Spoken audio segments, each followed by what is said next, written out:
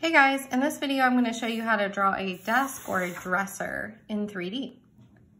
So we'll start with a dresser. It might be a little bit easier. So all you have to do is draw the front of the dresser, which is just going to be a regular rectangle. And I would suggest using a ruler whenever you can. Just makes everything look a little bit more clean and a little bit more realistic. So I just drew a rectangle and kind of erased that horizontal line that was in between. And you're just going to decorate the front of the dresser. So most dressers have drawers. So I'm just going to draw some drawers in this dresser.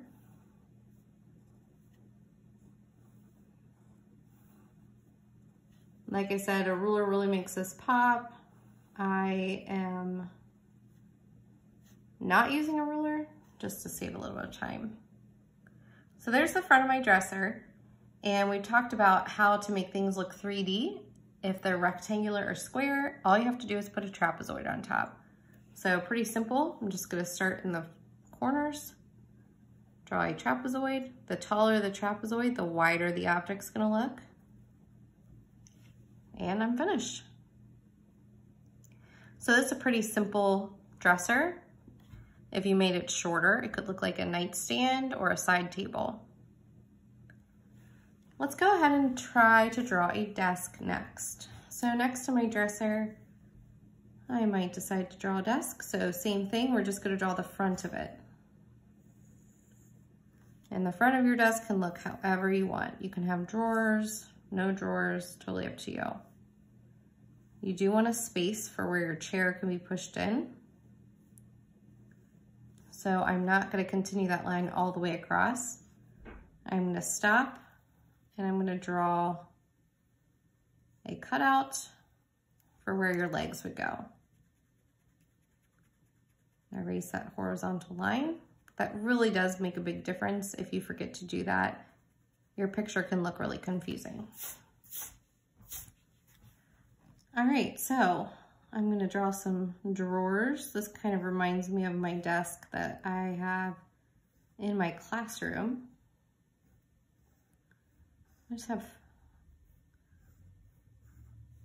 3 drawers on either side to keep pens and markers and things in. And you can put handles on them if you want. I like to put this nice long, it almost looks like an H, sideways eye handle. And then to make it look 3D, you just stick a trapezoid on top. And now you have a desk. Now for either one, you can go ahead and start adding things on top of your desk or dresser, and that's really gonna make it look more 3D. So let's say I have a little plant here. I'm gonna do a really skinny oval. And I could add a few leaves. I can have a little plant. Erase in there. I could have my laptop. So I'm just gonna draw a rectangle. Now laptop's pretty skinny, so we're just gonna have a tiny, tiny, tiny, tiny trapezoid on top. Now this is the cool part. So that's the back part of your laptop. The front, since we wanted to make it look like it's 3D, we're gonna draw a trapezoid for the keyboard part. Nice soft edges. And then if you wanted to, you could draw the keys.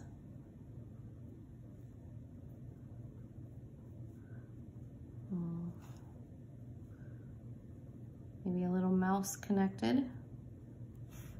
And there we go. Now we have a nice laptop or even a regular computer on our desk. Maybe on our dresser, we want to put a fish tank. So a fish tank, if it's a rectangular fish tank, we're just going to draw the rectangle. We're going to stick a trapezoid on top. Now fish tanks are see-through, so you are going to see the back part, those back corners. And you can draw your fish in there. So this is how you draw a desk or a dresser in 3D. You could draw, like I said, make this shorter. You could draw an end table. If you made it wider, you could, instead of drawing drawers on the front, you could draw just a big opening, and it could be a vending machine. So you can do a lot of things with these shapes, just kind of changing it for what you want. One last thing I would like to show you is how to draw a shelf, an open shelf. This is really cool, and it makes your picture really look 3D. So all you do, and I'll draw a nice tall one, is draw the front of it, just like we've talked about. This is the front of my shelf. I'm gonna erase that line. Now, an open shelf usually has 5 or 6 different shelves. Now yours, if it's shorter and wider, it might only have 1 shelf inside. But let me show you an easy way as to how you can make this look 3D. So basically, draw the outside. I would draw a border going around the inside. So you're just kind of doubling up that line. This is gonna look cool. Just like that. Draw a few rectangles, almost like you're drawing a ladder.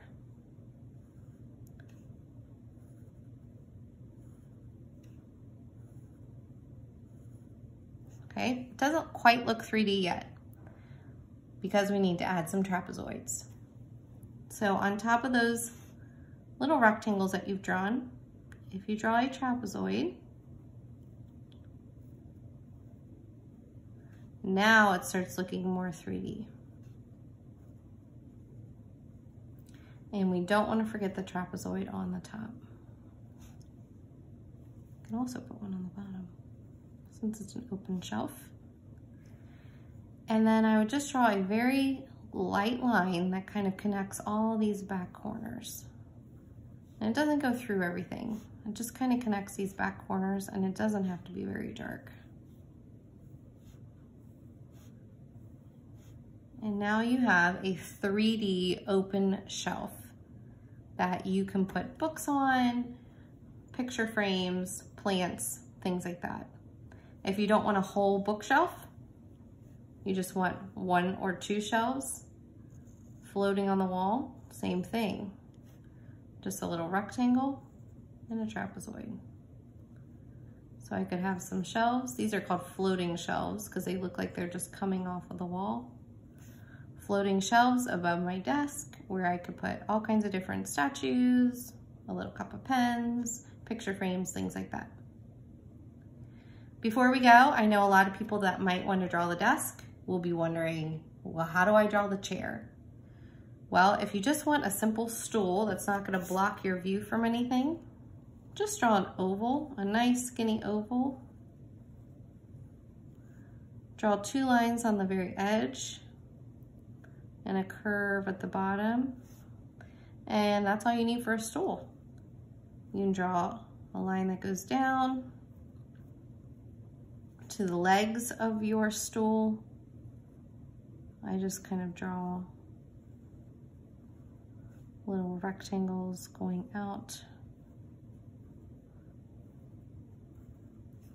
to make it look like it's holding the stool up. If you want to draw something that has a back to it, like a chair that has a back to it, I would just go ahead and start with your stool, but then draw a rectangle for the back of your chair. Remember, erase anything that's on the inside of that. And it's okay if it overlaps. It just, the more overlapping, the more 3D and realistic it looks. And then just connect the back of your chair to your stool. I'm just gonna color that in a little. You want a rolling stool, you can just put some little curves at the bottom to look like wheels. And now we have a stool next to our desk. Thanks for watching this video.